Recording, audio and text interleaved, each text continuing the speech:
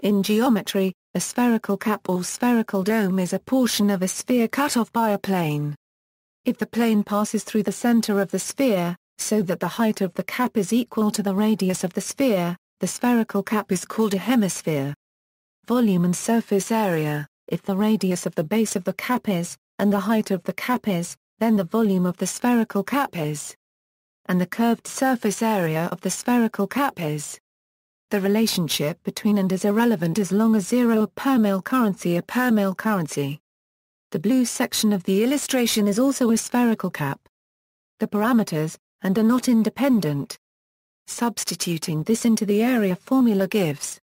Note also that in the upper hemisphere of the diagram, and in the lower hemisphere. Hence in either hemisphere, and so an alternative expression for the volume is.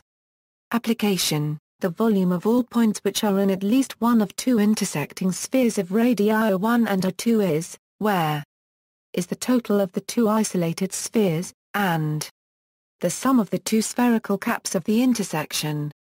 If d